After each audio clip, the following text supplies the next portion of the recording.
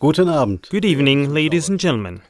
We're happy to see you here at Klagemord TV. Climate and Evil Man was the headline of an article in the German newspaper Augsburger Allgemeine Zeitung on the 14th of January 2015. The retired micrometeorologist Prof Dr. Thomas Foken expressed his thesis that the climate change is partly man-made and man has to take responsibility. This being confirmed by the Intergovernmental Panel on Climate Change IPCC. In this broadcast, we are going to investigate whether this is true. As Dr. Foken refers to the statements of the Intergovernmental Panel on Climate Change, it is prior to examine what the IPCC is and who the members are. Nigel Calder, a British science journalist, publicist and author, closely followed the historical origin and development of the IPCC. We quote, "The IPCC is a purely political and non-scientific intergovernmental task force. It consists of bureaucrats and scientists, but they choose basically those who sing from the same song sheet. In 1988, the foundation task of the IPCC was to prove that we are headed towards a climate catastrophe and that man is to blame for the climate change. The climate results are therefore bound to occur."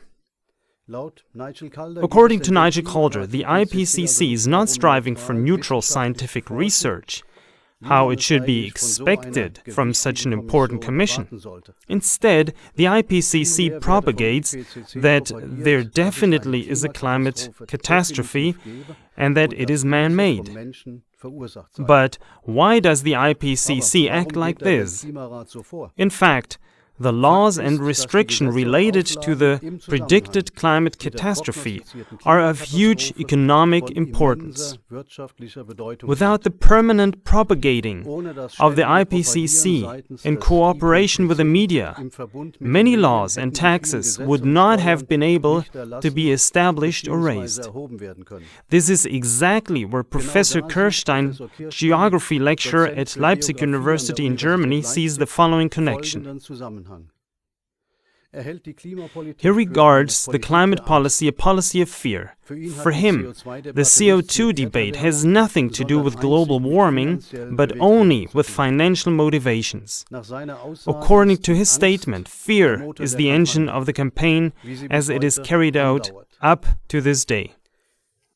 Only through fear a new policy can develop, the professor says. Klagemord TV has followed more counter-voices on the thesis of an upcoming climate catastrophe. Listen to, respectively look at the following examples. In Oregon petition of 1998, about 31,000 experts, including 9,000 scientists with doctorate degrees in atmospheric physics, signed that there is no scientific proof for the climate being influenced by man. In the German call Heidelberger Aufruf in 1992, 264 scientists signed, including 52 Nobel Prize winners, who understand themselves as the countervoice to the IPCC thesis. Today, this call has been signed by 4,000 people, 72 of them Nobel Prize winners.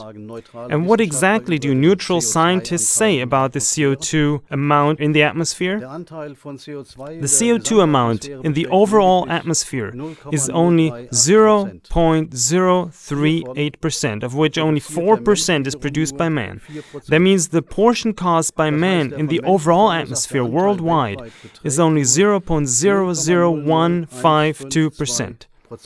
According to the advocates of the climate catastrophe, this vanishingly low percentage of CO2 must serve as the reason for the alleged greenhouse effect, which is global warming.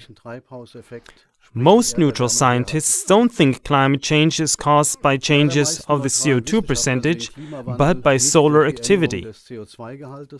The temperature curve of the IPCC over the last 1,000 years, which purposefully called forth a bad conscience with many people, has been manipulated.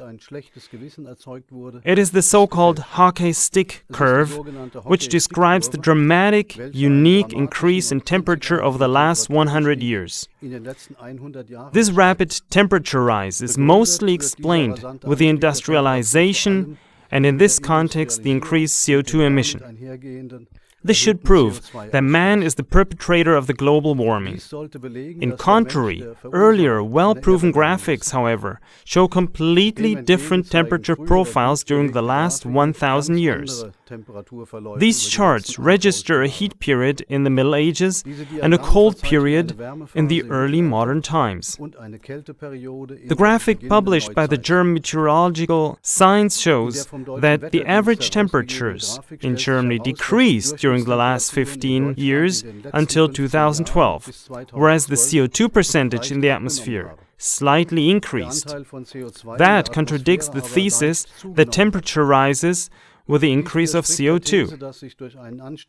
On September 14, 2014, the Austrian newspaper Kronenzeitung reported, "Ice acceleration at the poles astonishes climate researchers," and "Is global warming taking a break?" It is even mentioned that it had been the biggest ice extent around the Antarctic continent for 35 years, which would be a massive problem for the penguins, as they need open water for hunting for their prey. In 2009, hackers exposed dialogues of an IPCC sub-office as systematic lies. The hacked material, in the form of emails, was published on the internet a few hours later and revealed a highly charged matter. It came to light that huge amounts of data were just distorted to be in line with the IPCC. Various high-ranking scientists, such as Professor Richard Tol, physicist and climate researcher Henrik Svensmark, or political scientist Bjorn Lomborg, were dismissed from the IPCC membership. This happened after Bjorn Lomborg had written the book Apocalypse No, where he expressed a clear no to the IPCC thesis. Co-founder and main advocate of the IPCC and the global warming is the politician Albert Arnold Al Gore.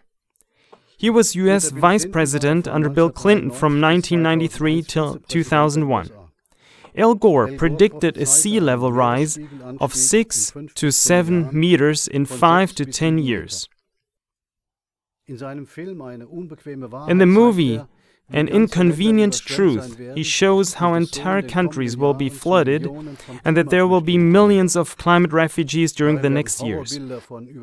Horror pictures are shown of flooded cities and continents. Meanwhile, he earns billions of dollars with taxes and payments that have to be paid because of the alleged climate catastrophe. In 2010, the German magazine Depesche already asked the ironic big question, who becomes the first CO2 billionaire in the world? What is unthinkable in other professions due to inhibition seems to be no problem in politics and commerce. Dear audience, the subject climate change is obviously considerably more complex than the IPCC wants the world population to believe. Taking a closer look, it is apparently worth the question, cui bono, in English, who benefits from it? Supplementary to this subject, we also recommend 2 speeches of the Anti-Censorship Coalition. First, Climate Change, Certainty or Political Intrigues, from Dr. Helmut Böttiger, and secondly, The Birth of the Climate Lie of Helmut Bachmann. You find them at www.anti-censor.info. They're in German. If you understand German, please take time to listen. In any way, inform the people around you about these correlations. With this in mind, have a pleasant evening. Goodbye.